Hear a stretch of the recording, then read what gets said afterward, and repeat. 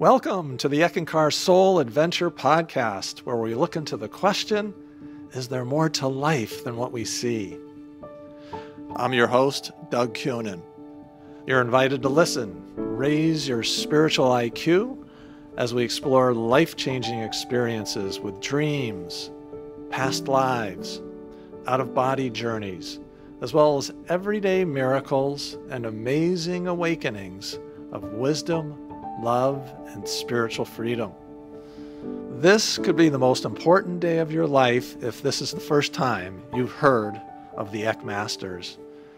Because if you've been searching for something more than philosophy, metaphysics, or you have unanswered questions, these spiritual adepts can help you open the doors to answers by revealing the ways of the life force, the God current, also known as the ECK. In the book, Those Wonderful ECK Masters, the spiritual leader of Eckankar, Harold Klemp, writes, "The ECK spiritual guides can seem to simply appear out of the mists of time to help any soul seeking love, truth, and the awareness of God.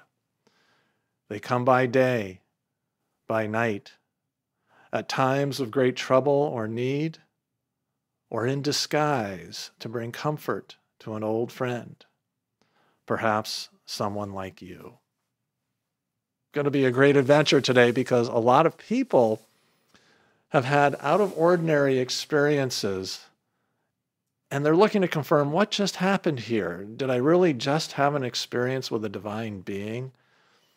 So if you've had any of those, or maybe even not, you'll relate to the startling experiences of our guest. She's Heather Davari. She's a writer, wife, mother, an insightful spiritual adventurer whose favorite topic to discuss is spirituality. Hi, Doug. Thank you so much for having me. It's fantastic that you're here, Heather. I'm looking forward to this episode with you. Your story is one of those surprise stories, and I understand it unfolded during a time in which you were at a crossroads. It certainly did. First, I'll give you just a little bit of background. Growing up, I was this very independent-minded, freedom-loving person, and it was the same for my spirituality. I was always a truth seeker. I didn't just settle for one truth. I wanted to go and find out for myself. I was very stubborn like that. I would go to different churches with my friends, different temples. I was always a seeker. But I felt that love of God, and that gave me a lot of confidence to be adventurous in life. I went to school, left home, went to school. And when I graduated, I went on the road traveling for work. I just wanted to get out there and embrace life. And for a while, I had this formula that really worked for me. If I worked hard and I thought positively, then things would generally fall into place. And that was success to me. Things were more or less on an upward trend in my life. So in my late 20s, I felt bold enough to kind of make a cross-country move all by myself to the West Coast. And this is where the tides turned drastically. That formula just stopped working. Immediately, things became very difficult. Housing was hard to find. I ran out of money very quickly. I couldn't find a job in my field. And now I had to do these odd jobs to survive, like walk dogs and clean friends' houses. I just was getting by. And frankly, this was quite a blow to my ego. This sounds like a normal adjustment period when you move, and it would be, but it lasted over the period of 10 to 12 years. Okay, that's a while. There wasn't any stability.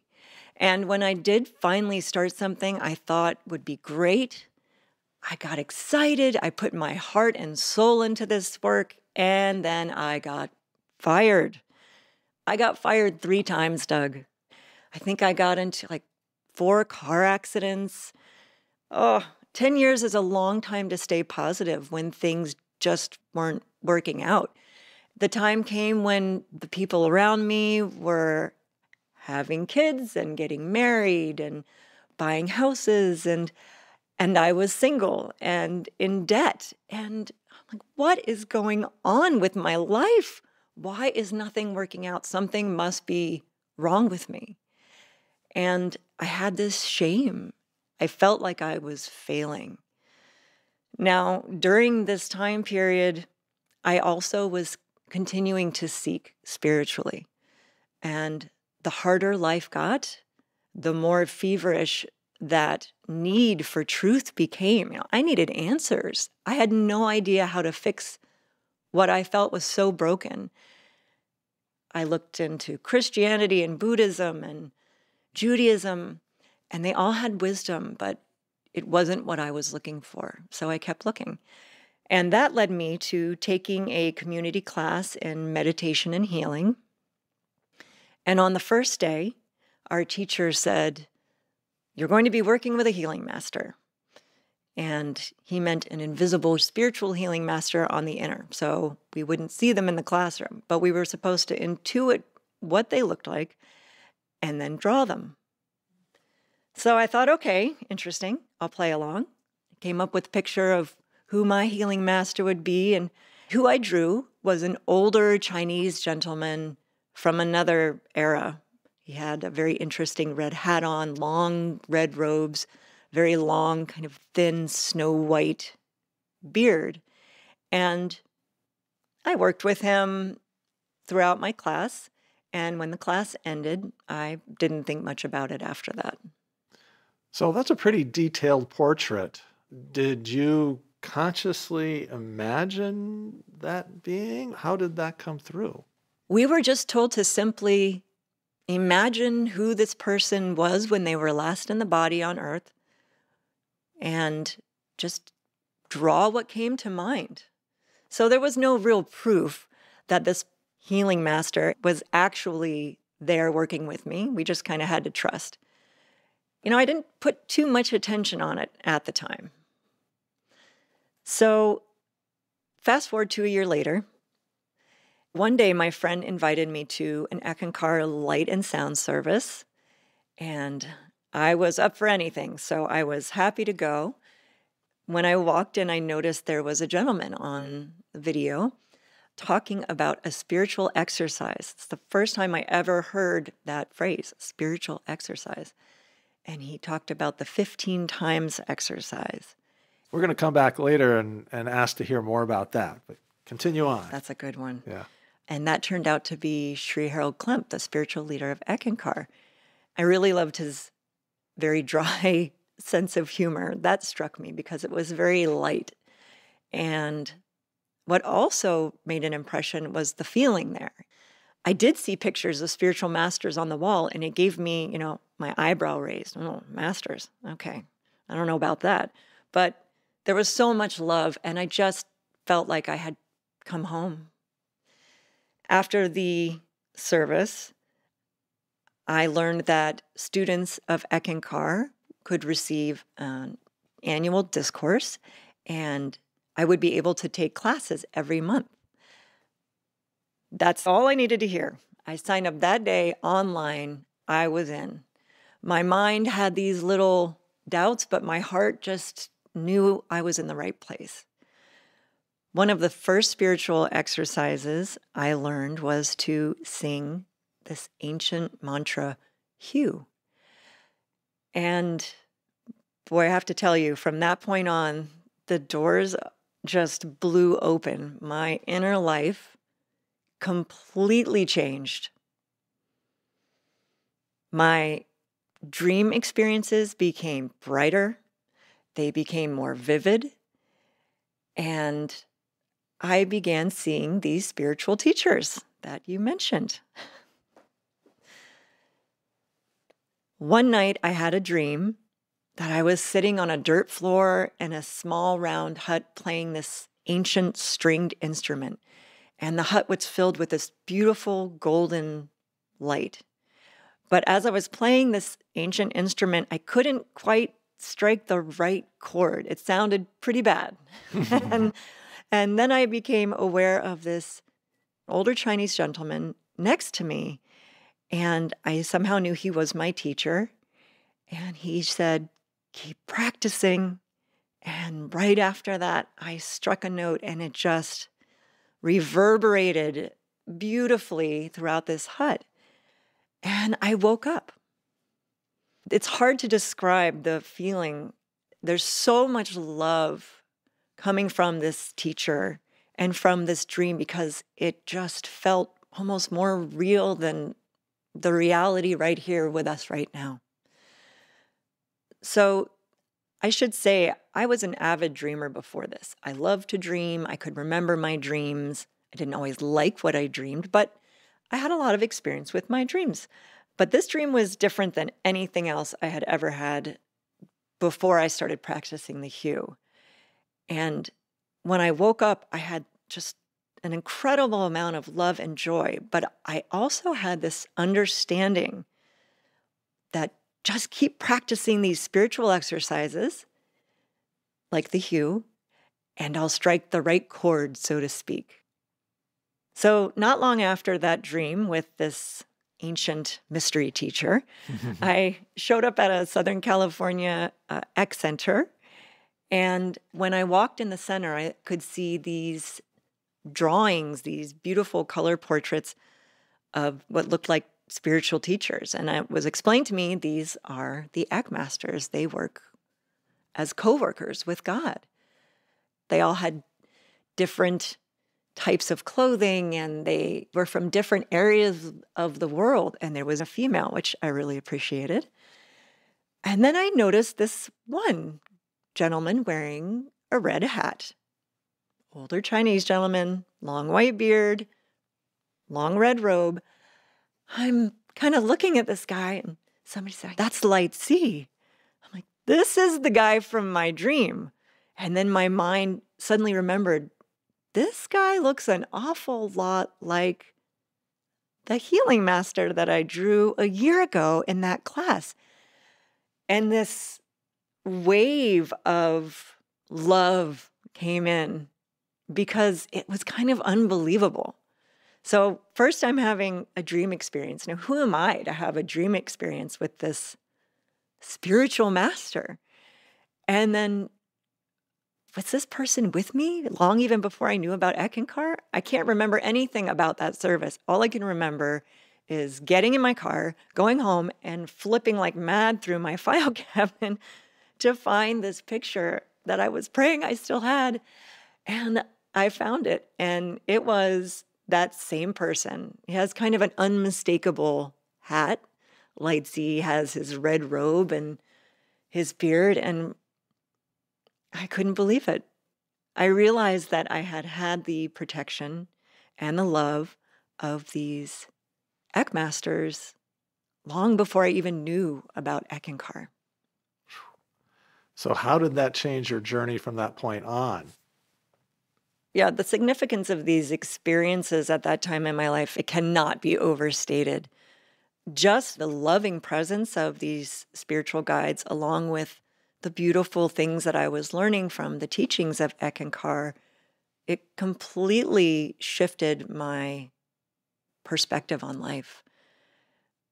I began to have the understanding that I was soul, not that I had a soul. So this is a very important difference to me. I didn't have a soul. I am soul. I have a body. I have a mind. I have emotions, but I am soul. That was big for me. I also began to understand that these experiences that I called failures, that were just gutting me, that I allowed to gut me, and instead of seeing them as huge failures, I began to see these life experiences, no matter how rough, as lessons, as spiritual lessons. And that took all of the weight out of them. And I felt like I could breathe again. And it just gave me the confidence and courage to get up and face life again and expect the best. It's not like all of my troubles went away when I found Eckankar and the ECK Masters. They were there to show me that I was loved and inspire me. Their presence just helped me move forward. It's so interesting, Heather, because your story correlates to an experience I had and someone I knew had I had a friend, and I was going to college in Los Angeles, Southern California. And she asked me, well, what's all this Eckankar stuff you're into? And I've never heard of these ECK Masters. And I said, well, it's really all about experience. So if you want to sing Hugh, we can sing Hugh and do a contemplation, a spiritual exercise. So she said, okay, sure. So we sang Hugh, which is kind of like Hugh, Hugh. And then just going into contemplation quietly. So we did that for about 10 minutes. And then all of a sudden there was rustling going on over there. And I'm like, what's going on? She's like, oh my God, I just saw somebody. I said, what did that person look like? She says, this old Chinese guy with a little red hat and a white beard. And whoa. And I said, oh, I know who that is. I said, it's Lai Tsi. She's like, yeah, sure. I mean, who knows? I could have made it up or whatever. I said, no, really, let's go to the Eckankar Center. This was in Santa Monica. And so we drove down to the Eckankar Center there. It was up on the second floor of a small building. And we go into the Eckankar Center. And just like you described, on the wall, there are these drawings of the ECK Masters. And she's looking around. And I said, oh, yeah, right here, this one.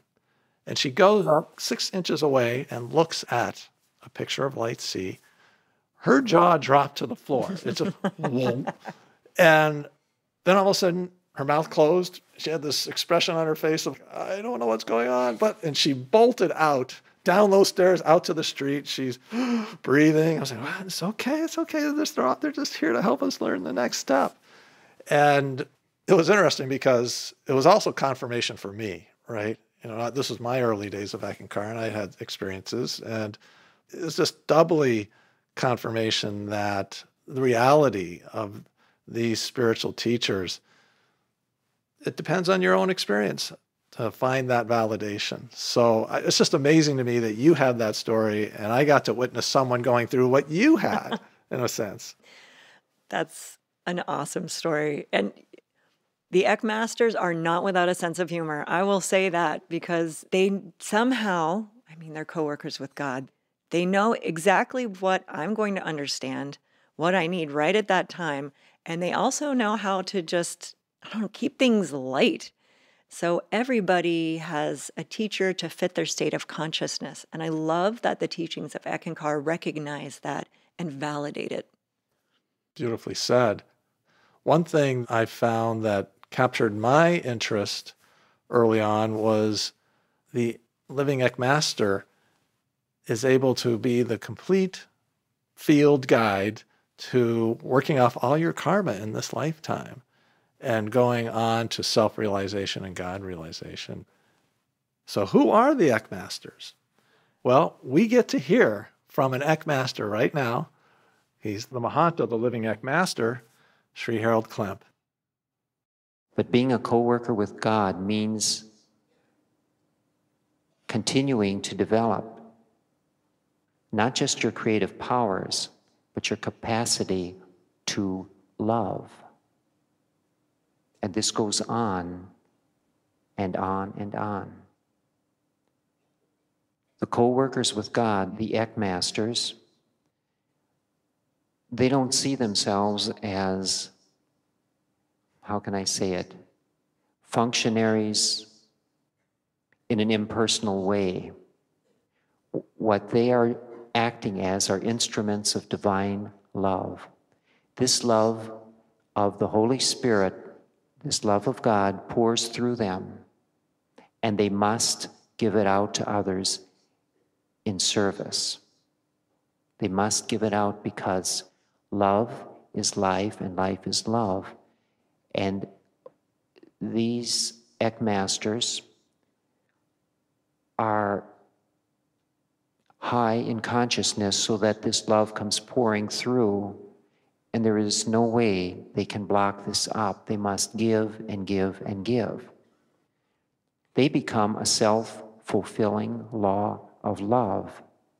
And wherever they go, sometimes it's just listening to other people tell about their heartaches, tell about their smashed dreams, But at other times, it's to help people achieve goals as they are unconsciously striving to become co-workers with God. The ECK Masters work in complete consciousness, in full consciousness of their relationship with God. Most people do not have this consciousness of their relationship with God. They have beliefs, but beliefs and awareness are not the same thing. People who belong to religions believe in the creeds of their religion. And the creeds may be right or wrong to any varying degree, but the ECK Masters know what their relationship with God is. They are not God. You do not become one with God, even though you are soul, a light of God. You become one with the Holy Spirit. I love that phrase, a self-fulfilling law of love. That just really hits home for me. And the fact that someone who's a spiritual seeker wants to know for themselves, experience for themselves, and not just take it on faith or belief. And that's what the spiritual exercises do. That's that opportunity to have those experiences and realizations. You mentioned 15 times exercise earlier. You did. How does that work? Well, it's this incredibly easy exercise where you, just like the name would imply, write down the state of being you would like 15 times on a piece of paper. The spiritual exercises are so easy, it's almost hard to believe that they work. And and that's the importance of experiences on this path. Without invading your privacy, without asking you to share more than you would like to, can you give an example of one of these 15 times statements? Sure. I can tell you the one that I used this morning. I wrote, I am a golden light of Eck. I am a golden light of Eck. I am a golden light of Eck, because I knew I would be coming here to work with you, doing this amazing podcast this morning, and I wanted to get out of my own way as much as possible and be a vehicle for divine love, like the ECK Masters. That's the way I did the 15 times exercise, but if you want to use your own language, you can say something like, I am healthy, happy, wise, and free. I am healthy, happy, wise, and free. That's the beauty of these exercises. You can make them your own. It's just so fascinating that the statements are I am, rather than I want to be, someday I will. The I am statement, I think, is a real powerful part of the 15 times, because it puts into activation the as if principle. If you act as if, you assume this state, that's the creative power of soul, right here, right now. You don't have to wait to start being who and what you want to be. Exactly. Flexing those creative muscles. And it made sense to me. It never occurred to me I might need to do a spiritual exercise. But of course, I exercise my body. I exercise my mind. Why am I not exercising myself as soul? And it's just like physical exercise. I don't go to the gym one day and expect to be able to pick up 1,000 pounds, after one workout. It's gradual over time. And it certainly is a gradual growing of my spiritual strength through these creative exercises. I can make them whatever I want, really. It's creative, and it's a gentle discipline of continuity, like anything else in life. You won't necessarily have a major experience the first time you try the hue. However, we are going to try the hue in our Try Your Wings segment, and we'll share just a simple spiritual exercise, because hue is often this spiritual ignition switch, this kind of spiritual spark plug that gets things going, no matter what your background or faith or beliefs or non-beliefs, atheists, because it tunes us into the life force that's part of everybody, this golden thread. So now you get to try this out on your own, a simple spiritual exercise, singing Hugh. And when we sing Hugh, just remember you're saying to whatever you view to be the higher power, divine spirit, God, whichever spiritual guide you look to in your life, it's basically saying, I'm opening myself up to the highest love and wisdom you can offer. Give me the understanding and the wisdom to meet the waves of life and the problems, troubles, and whatever else. Give me the strength to meet life. So that's basically what we're doing when we do a spiritual exercise of ECK. And the Hugh is a way of putting you back in line with this divine element that's part and parcel of who we are. So we'll sing Hugh.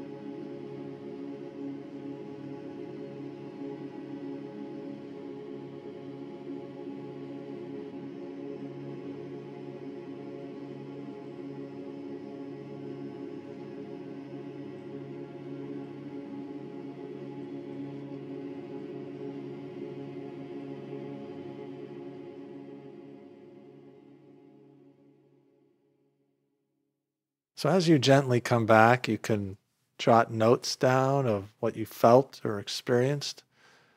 You might have seen a light. Maybe it was a blue light. And that's a sign of the Mahanta's presence. And the blue light makes no distinctions between religions. People are simply soul, each one of us. So Heather, you've had some tremendous experiences and realizations. As you're on this spiritual journey, what's life like for you today? Well, since I first found Eckankar, and that was about 12 years ago, my life has changed considerably. So I'm a busy mom now. I'm married. I have a job that I love.